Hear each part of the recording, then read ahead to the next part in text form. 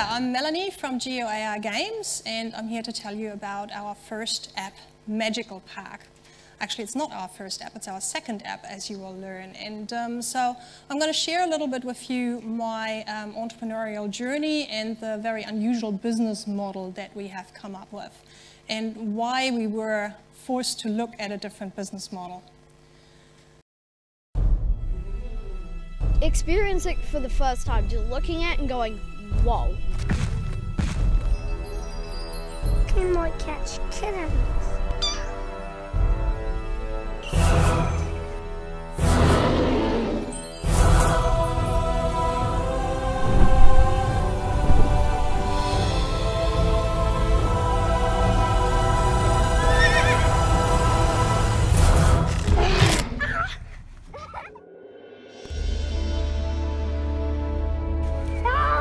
They're running around, they're getting so much exercise. I've watched them going back and forth and back and forth. They're probably covering kilometres. Although we live nearby, we haven't been to the domain for ages. And I see them enjoying it. They played for a long time, they are excited, they want to do more. It's awesome. I think it's brilliant, especially for the autistic. Cameron's 9, he's not one that will go out, socialise. Today we've seen him interacting with other children, which is brilliant, and exercise. I think it's something they should spread more Auckland-wide. More local area parks would be a great idea. We have a park just around the corner, and if there was something like this there, it would be so much easier for the kids to run down there and have a play around.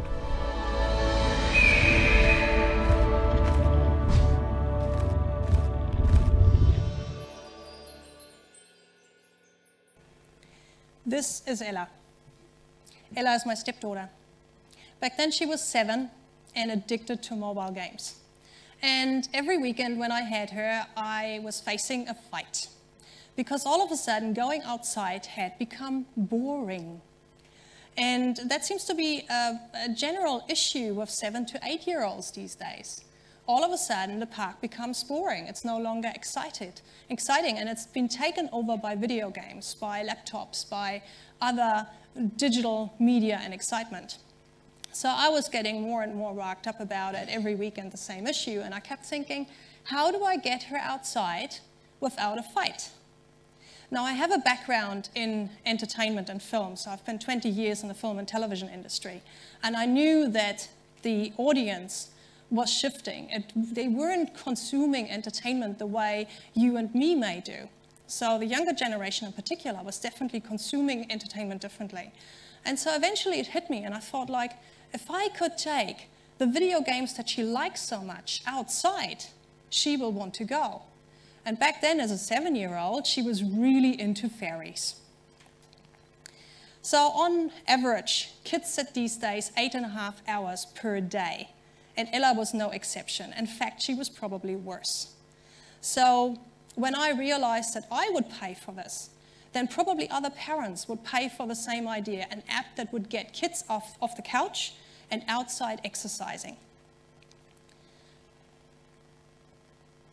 So my idea was basically to create something that used augmented reality. Augmented reality was all of a sudden in the news, people were talking about it, but it was still low-key. Now this was 2011, so way, way, way before Pokemon Go. And my idea was to create games on normal mobile smartphones that use geospatial augmented reality and get the kids running around outside in a park space. In order to do that, I had to ditch my job as a general manager in a post-production house, join a startup in order to learn everything about geospatial augmented reality. And this is where I met my business partner, Amy, who you see here on the left. Is it left for you? Was it right? Anyway, the girl in blue. So Amy one day came to me and said, I really love your idea. We can make this work. I can code this. Now, Amy had never coded or programmed an app or a game before in her life.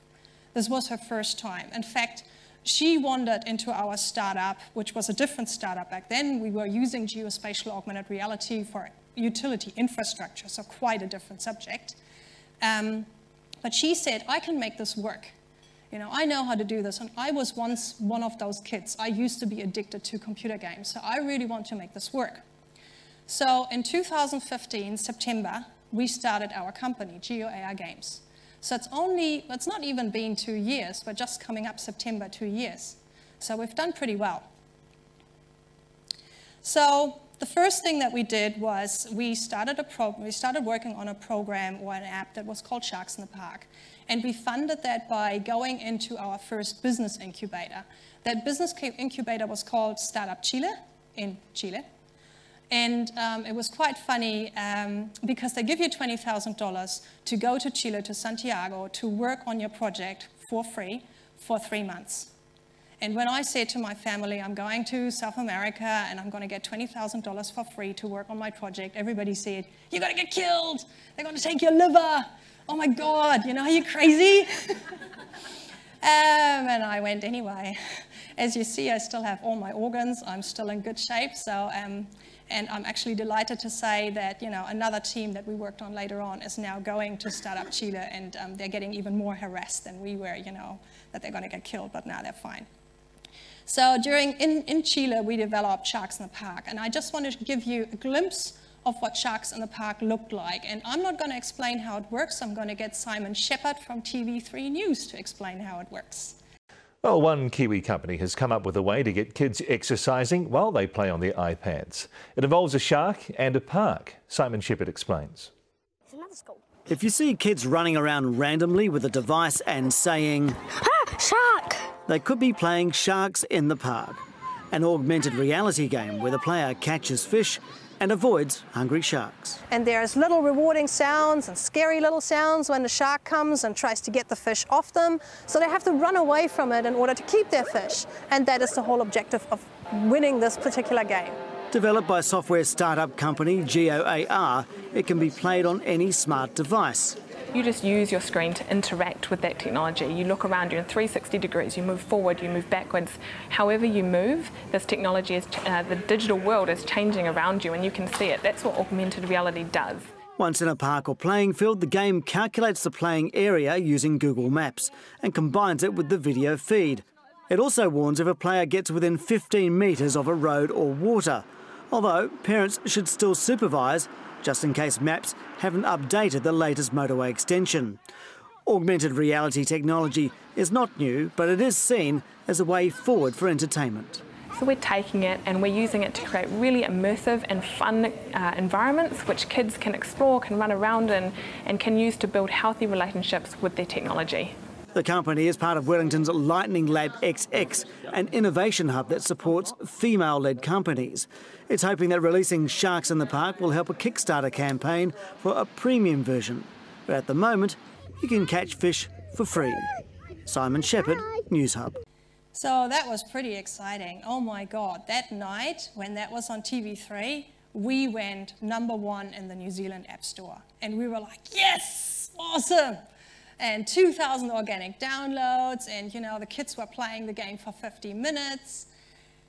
And then the download curve went woof, and nothing happened. And we were like, huh, what now? As you heard Simon Shepherd saying, we were in Lightning Lab XX at the time, which was the second business incubator, but in Wellington. And so our mentors, so I don't know how many of you have an idea what a business incubator is like, but when you're in a business incubator, you have like 70 mentors, of who some of them are your advisors and your direct mentors, and they all give you advice, and in the end you end up with something like mentor whiplash. So they all talk to you and they all give you their ideas and they all know what's best. And in the end, we have to obviously make the decision, but the hard question they asked us was, how will we be found on the App Store? And this is the key question where for us pivoted everything. So in this moment, for us, changed everything, because we realized we're just going to be one of 2 million apps or more on the App Store. How is anyone going to find us? We don't have a marketing budget. In fact, we have hardly any money. So how will they find us? If you know anything about the gaming market and the app market and how it works, the model that at the moment is really popular, obviously, is free to play. Of those free to play models, only 3 to 5% convert into actual sales. Now imagine the sales being like $1, and that's it. And then 30% of that dollar goes to the App Store. So you're left with 70 cents minus taxes. So in that case, like we were literally sitting there and we were thinking, those 2,000 downloads we were so happy about, that's like $60. That's not much.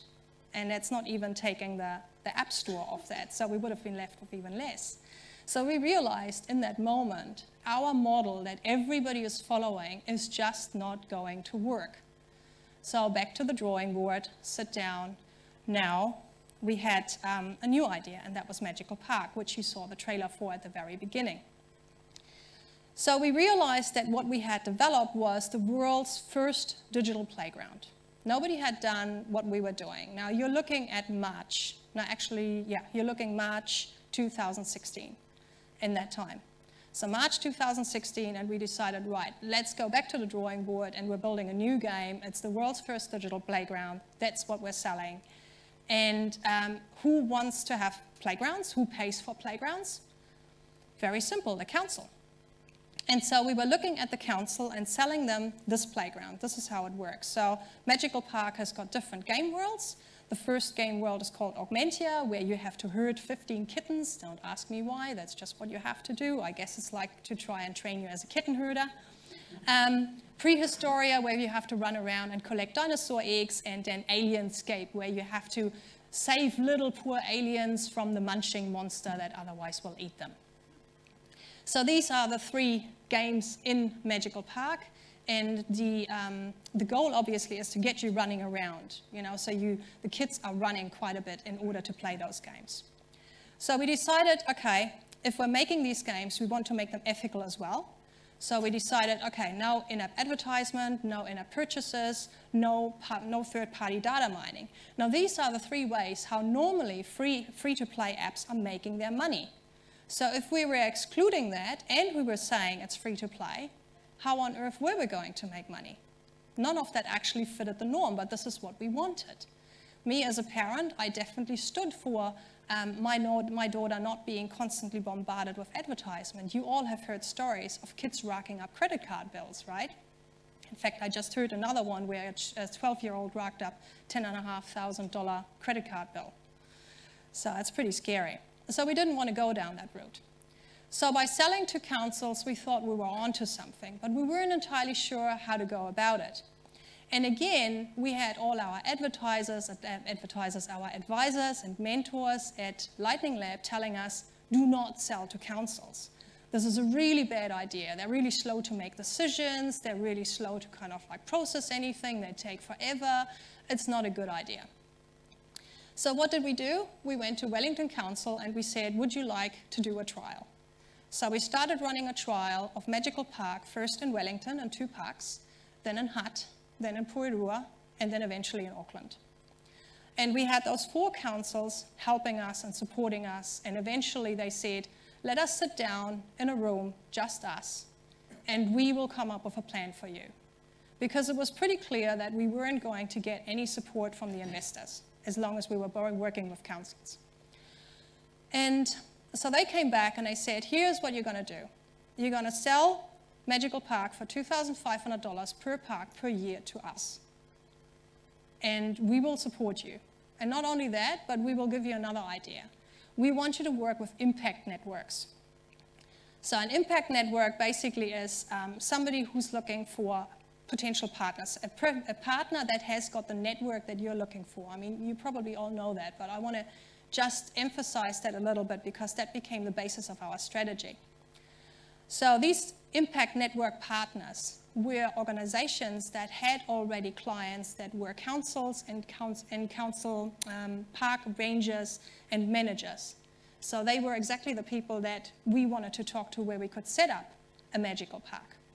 And then obviously the councils had their own community. Every single council has got access to their own community and their own community manager or youth manager. So we realized that by following this strategy, we might have a chance. There is an organization which is called the World Urban Parks Forum, this is one of those impact networks that sits right at the top, and they talk to all the organizations that are dealing with all the different parks across the world. So they introduced us to Parks and Leisure Australia, to UK Active, and to the New Zealand Recreation Association. And those 3 impact networks are now our partners. So what do they do for us? They basically introduce us to councils, they do all the marketing and sales, and they even do the invoicing. What that means for us is that we can focus just on developing the app and nothing else. It means we do not even have to spend money on marketing. We don't have to call councils, because they are basically doing it all.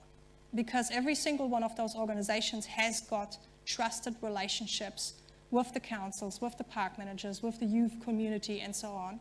So we don't need to do that. So it was a pretty genius idea in theory, but we hadn't actually tested it. So at that point in time, we were starting to run out of investment. We were starting to run out of money. I mean, we hadn't even managed to succeed to raise an investment round, simply because when we were pitching after Lightning Lab to angel investors around New Zealand, pretty much every single one of them said to us, who in their right mind is going to run around with a phone in front of their face outside? No one. And then Pokemon Go happened. And that was 3 weeks after our last pitch. We had literally given up on investors, and then Pokemon Go happened. So that was July. So think about the fact that we had already 2 games out before Pokemon Go actually started. So we're pretty proud of that. But the key thing that Pokemon did for us was, first of all, it proved to everybody that, yes, people will run around with phones in front of their face. So that was number 1. Number 2, it didn't make it quite so alien anymore to people to do that. Kids don't have a problem with it anyway, but a lot of adults were still a little bit self-conscious. I mean, some of you guys probably will have given Pokemon Go a go as well, right? Yep. Self-confessed, good. So our partners, Parks and Leisure Australia, PLA, and NZRA, New Zealand Recreation Association, said to us, Parks Week is coming up, Parks Week in March. And some of you guys may remember seeing the signs or not, or hearing us on the radio. But within 3 weeks, we went from 14 parks across New Zealand to 176 active magical parks across Australasia. And within 3 weeks, we proved everybody wrong, and we showed that we could work with 47 councils in Australia without flying over there, without having one single face-to-face meeting with a single council in Australia, and with 19 councils in New Zealand. And so all 176 parks were set up remotely. It was extremely easy, and it was all facilitated just through Amy and myself, and that was it. And so our partners managed the entire sales and marketing process, the entire invoicing process. We didn't have to worry about a thing. We literally just had to tally it all up at the end and got paid. And obviously our partners got their commission as well. So it was a happy win-win for everybody. But the coolest thing for us that really managed to drill home that this concept is going to work was the stats that we got. So we had, in 1 week, 9,625 gaming sessions in parks. And over 24,000 people came to play Magical Park across Australasia in 1 week. And 1,200 hours of game time were played in parks. That is 1,200 hours of kids running around in parks across Australasia in 1 week. Now go back to the model that I mentioned earlier on, the App Store model. When you think about how are you being found on the App Store, what we managed to do was get 24,000 people to go specifically to the App Store and look us up, search for us, and then go to the park with purpose. It wasn't a matter of people just, coming across it by chance. It was driven by families tagging other people, telling it was word of mouth. It was really, really powerful. And some councils said they had never, ever seen anything like it before. So the spreading the word and telling the community that there was a magical park out there was so phenomenal for us because we did not have to spend a single cent on marketing. Because our partners, our impact network partners, naturally had the listening of the people that we wanted to get in front of. I don't know if any of you can imagine how hard it is for kids' content providers to get in front of kids and to market to them. You need to get in front of parents, and it has long been something that people haven't been able to figure out. So for us to be able to get within a week in front of 24,000 people with not spending a single dollar was pretty revolutionary. So how did they do that? The council marketing efforts were obviously park signs. They did Facebook and Twitter, and Facebook worked brilliantly. People tagging other people. They had, some councils had like 400 shares of one post. It was just amazing. And then incentives, the one that I loved the most was a council basically said for the first 100 families coming to the park, you get free ice cream and free coffees. And that worked. And then obviously traditional media. Every television wanted to see what this was about. Every local newspaper wanted to write about it. So the council didn't really have to pay much either. They just needed to kind of tell their comms people, do social media, and tell the local news and tell the local schools. And that's how word got around. So what's the value of what we're doing? For parks, or for councils, it is first of all getting tech-minded families outside, because they've missed that demographic. That demographic is not coming anymore. So imagine a council spending, I'm using Hut Council as an example, they've just recently spent $3.4 million on a playground. But $3.4 million on a playground, and then the child turns 7, and all of a sudden they don't want to go to the park anymore, because the interest is taken by games. So for the councils, it's been, absolutely frustrating. How do we get these people back? What do we do? So they had already been looking towards technology to see if they can make a difference. How can they make people come to parks after they've spent so much on recreational facilities? But then families told us that it was a really great tool for family bonding time, because parents would play with kids, Mom and daughter would play against dad and son or whatever, playing our games. Kids were motivated to wanting to read, and they needed to be able to read in order to play, obviously, the game. That was feedback that we got from primary schools. And then obviously making a boring park interesting, but it was also that we were able to give the councils, for instance, the opportunity to do surveys with those happy parents. And on top of that, we delivered them park data, which they'd never had before. So this is where I want to show you a video that is really special to me. So there was a Monday morning. We had a really hectic weekend. And on that weekend, we had done support calls. It was during Parks Week. We were absolutely run off our feet. And Monday morning, the following video landed in my inbox, and I had no idea. It was a complete surprise. Middle school has launched its very first magical fields.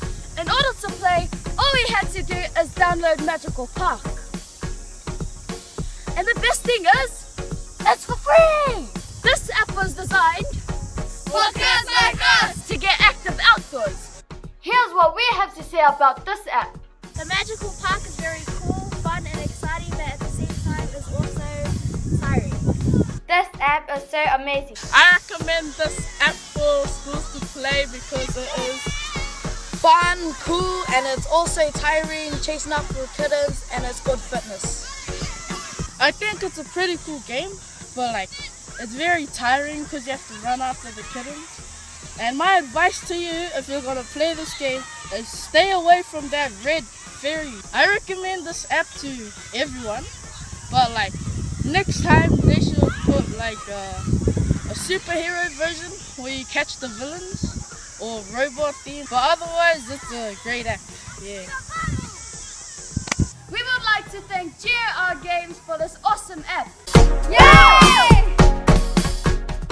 So this school went out of their way to do this video for us. And actually, I'm just quickly going to go back. And so I was absolutely blown away by the effort that the kids had put into making this video. And it made me realize that there was more to us just selling parks and just selling a game. There was more going on. So let's just quickly take a look at the future and where we're going. So this is the World Builder. The World Builder is something which we're very excited about, and we're looking at the moment for an investor to help us bring this to the next level. But imagine that after everything that you've seen about Magical Park, little Johnny at school is now learning how to make 3D models and how to do animations.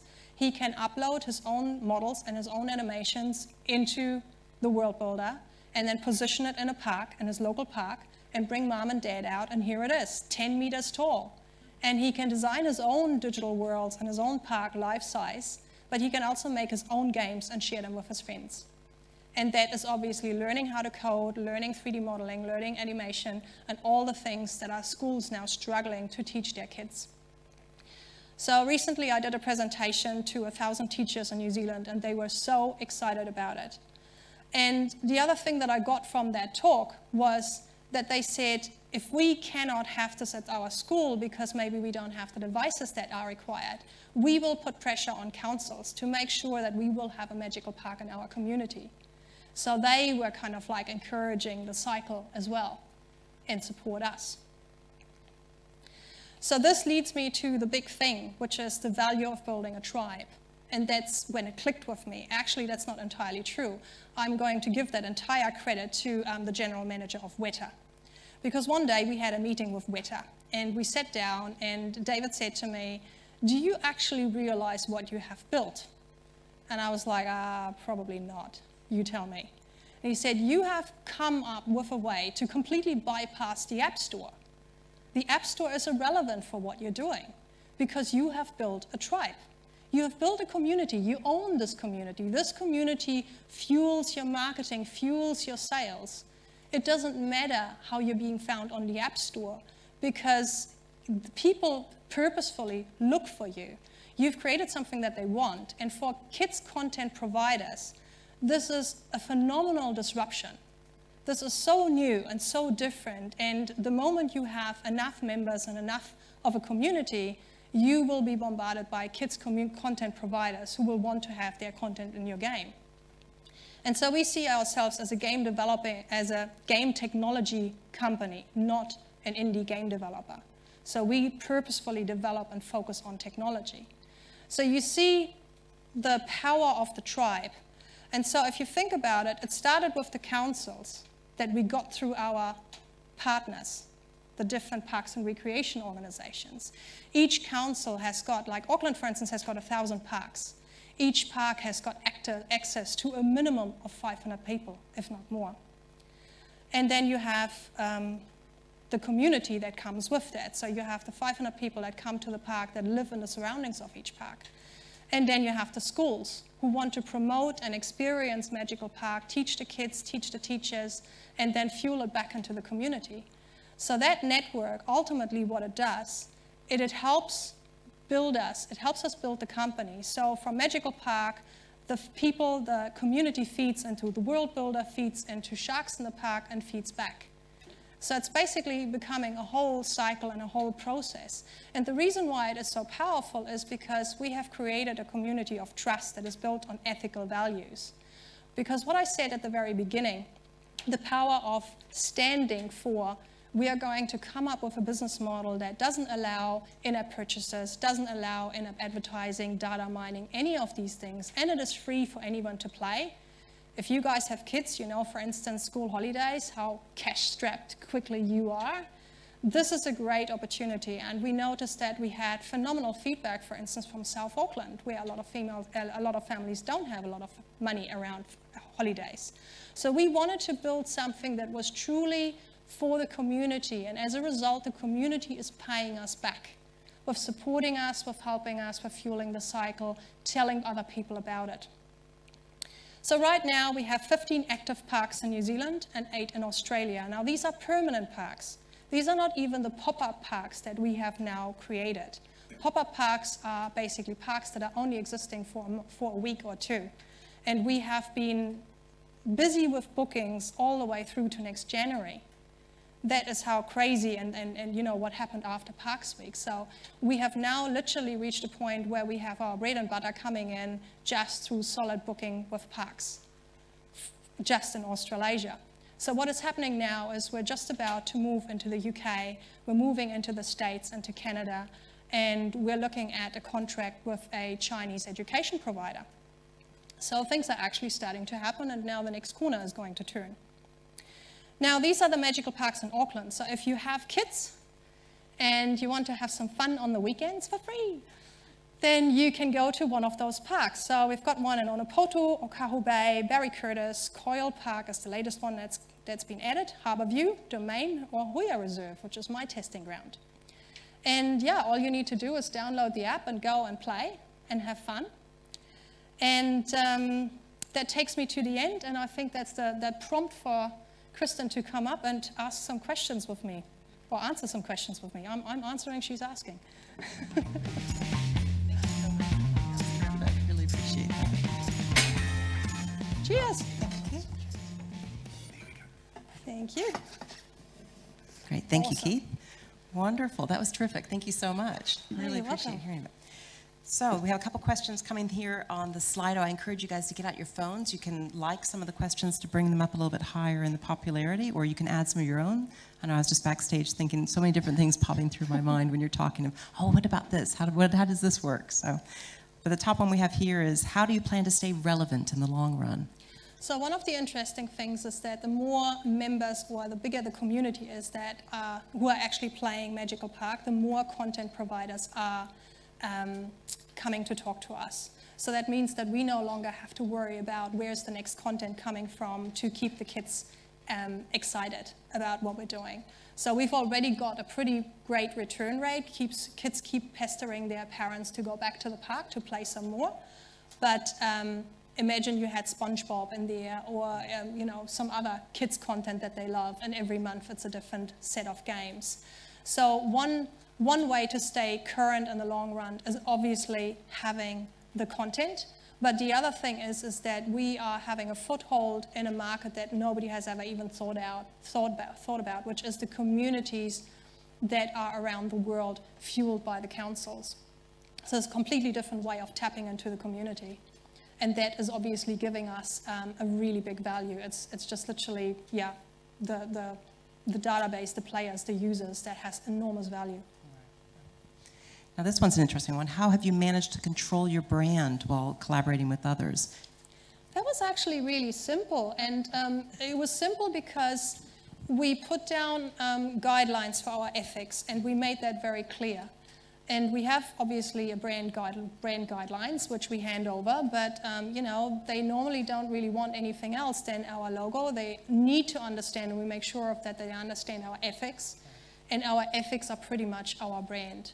And everybody has respected that and endorsed it a hell of a lot, so yeah. So it hasn't been an issue, it sounds like. Oh, that's really good. Now, does it use up a lot of data, or data? I can never remember the way they say it. No, it doesn't. So basically, per game, it uses 100 kilobyte data, and that is literally only to get your GPS position. That's it. Okay. Have you always been able to follow your gut instinct?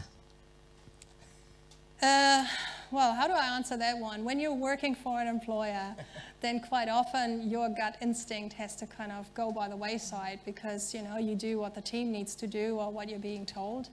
So that is obviously a bit of a shame. But when you're doing a startup and you have two founders, then I think it is a lot where Amy and I, we both respect each other's gut instinct. And we listen a lot to it. So for instance, we might have a conversation about a decision we need to make, and you know, we sleep over it, and the next day Amy might come back and say something doesn't feel right. And if it doesn't feel right, then it just basically means we're not signing, or we're taking our time, we're looking at it from other ways again. So it has been a big driver for us to make decisions during those last, well, not quite 2 years, but almost. And that makes sense. If there's just two of you, then you can actually work together for that. Now, are there other ideas and themes that people recommended to you? I suspect when you're out and about that people must have some fabulous ideas. All the time. Everybody has ideas. And I think what I would probably say about that is that, and I hate it I hate actually, you know, like what people say about it, but ideas are cheap. Ideas are cheap unless you can execute them. And that really sets you apart from somebody else who has got the same idea, a better idea, just another idea. an idea is just an idea unless you can execute them, and that really is the difference. It's funny you say that. For those of us who were at the morning session, one of the founders from My Food Bag said the exact same thing, that the number of people who came up to her and said that they'd had that exact same idea to start My Food Bag style, but it's just an idea. Nobody actually put it through like they did. Here's a good one. What's the difference? You and I were talking about this earlier. What's the difference between AR and virtual reality? So augmented reality versus virtual reality. Yeah, so there's a lot of confusion out there, and you will get a lot of different opinions depending on who you talk to. So let's look at virtual reality. So I've got a film background, as I said earlier on, and you guys will have probably heard about 360 video. 360 video to me is just another video format. It is not virtual reality. Virtual reality, in my definition, is when you're wearing a headset and you're in a 100% synthetic, three-dimensional environment. That, to me, is virtual reality. Augmented reality has been around since 1960. It is not something new. And when you think about, for instance, the America's Cup race, you see the live footage of the boats coming in and you see the finish line. That is a basic form of augmented reality. It's enhanced live video footage. If you think about Pokemon Go, for instance, has a live video feed, and on top of it sits an animation. That animation is always the same. You can't walk around Pikachu, you can't walk up to Pikachu, you can't, interact with Pikachu, but it is a form of augmented reality. Versus in our case, you can literally walk around things, you can walk up to things, you can interact with it. So there are different types of augmented reality, but augmented reality always has a live video feed and then some form of animation over the top that is linked to it. Okay, terrific. Now, how do you manage to avoid ads and going commercial? You mentioned SpongeBob before. Are you looking at SpongeBob? This is really interesting, and I'm thinking, the more I think about it, the more it becomes a bit of a bugbear of mine. Investors are looking for a hockey stick growth curve, and I have heard a number of times that in order to have fast, aggressive growth, you can't be black and white with your ethics. You need to be gray. You need to kind of, figure out how are you going to make this work.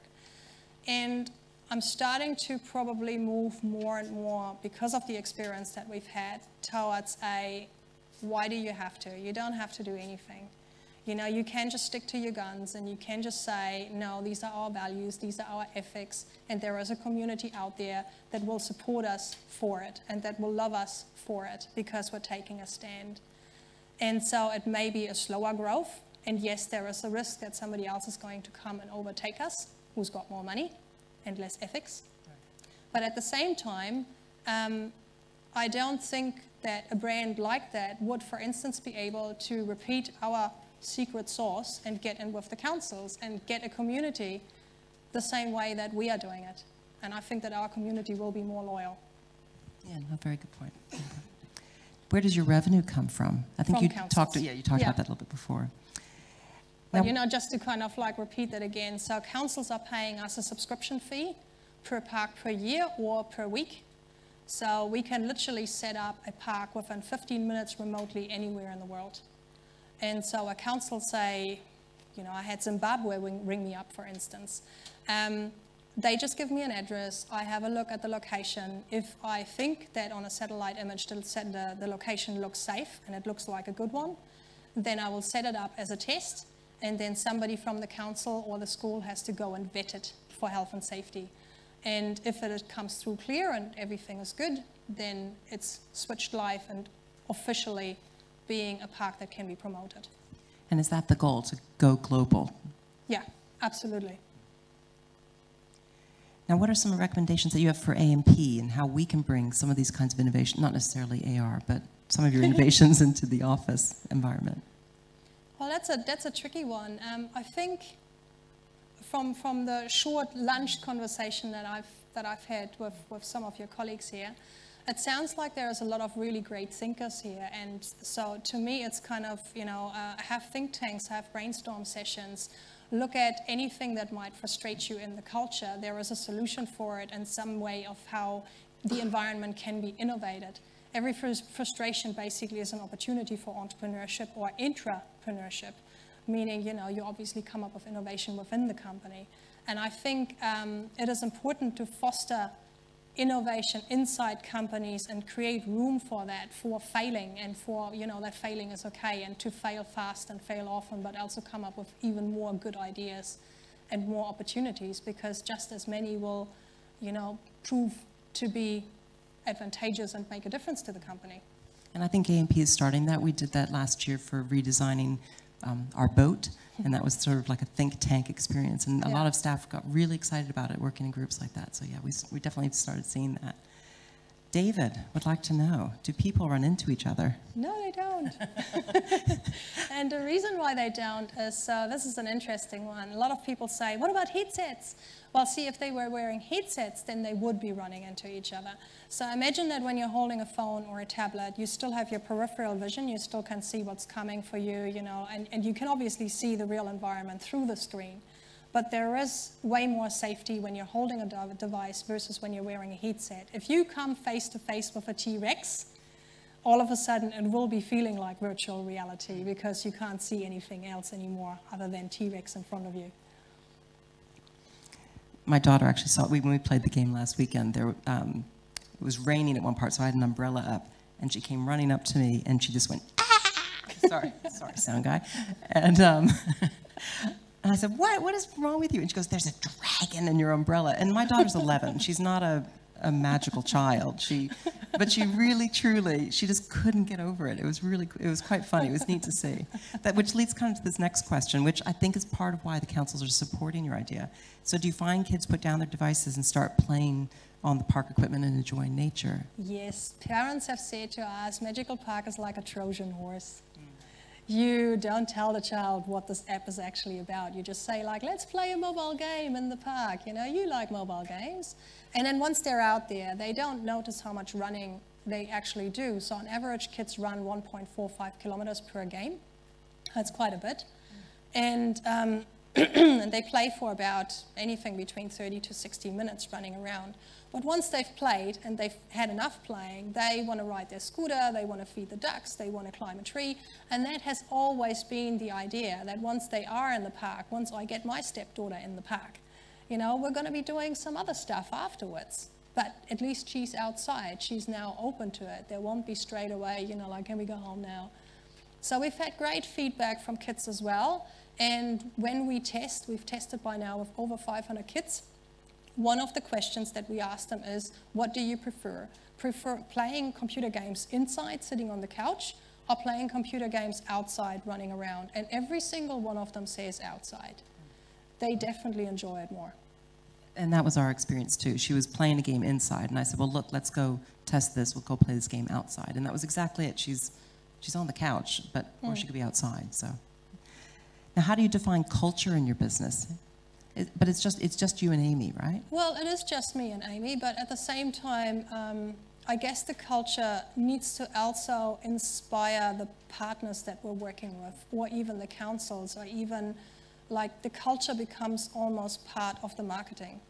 So we have a couple of very, very strict rules in our two-people company.